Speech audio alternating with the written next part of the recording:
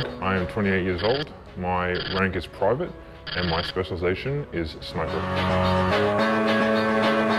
I've been deployed to East Timor and I've also been deployed to Afghanistan. We run under our own rules, regulations, and we have our own agendas. We work in a team environment. However, how we choose to do things is not dictated by hierarchy because they don't fully understand what it is that we do. It's seen as special forces of the special forces, and if it's wet and cold, if it's in the middle of Afghanistan in winter and it's minus 30 degrees and you're crawling through the snow, laying down hurts for 3, 4, 5, 6 hours in one position without being able to move, looking through a scope, looking for one thing. You know, when you have to piss, you got to roll over, you know, and then lay back in your own piss. It's not the most pleasant job, but it is very rewarding when it's done correctly.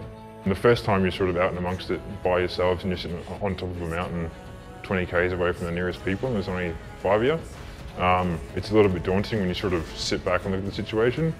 Again, you've got a fairly large responsibility on your shoulders because if you don't report something that gets someone killed, then you've got to sort of deal with that. A team of snipers is a very cohesive group that works very well and can really be a game changer if it's employed correctly.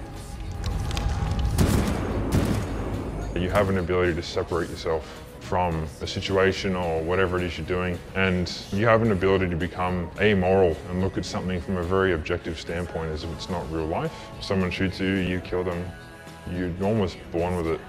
It's actually quite easy, apart from the fact that you might get, killed every day. But that's sort of in the back of your mind. It's not really in the forethought, because if it was, you wouldn't be there. You just freak out.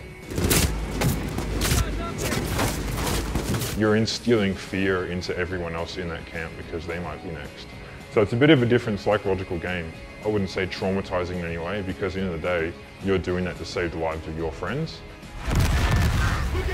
They don't know it's coming, they don't know you're there, it's totally unexpected. It feels almost cheeky, but they've got them too, so all's fair in love and war, I suppose. I don't think we have no emotion. I think we have an ability to put emotion in perspective. Sometimes it's needed, sometimes it's not. There's a difference between someone shooting at you and you popping up and shooting them. And there's a difference between that and being 1.5 k's away and someone sitting there having a coffee and shooting them in the head. There's a definite psychological difference between doing those two things. I've done both, and they play on you a little bit differently. When someone's shooting at you, there's no remorse, you don't care, because they're trying to kill you, so fair play's fair play.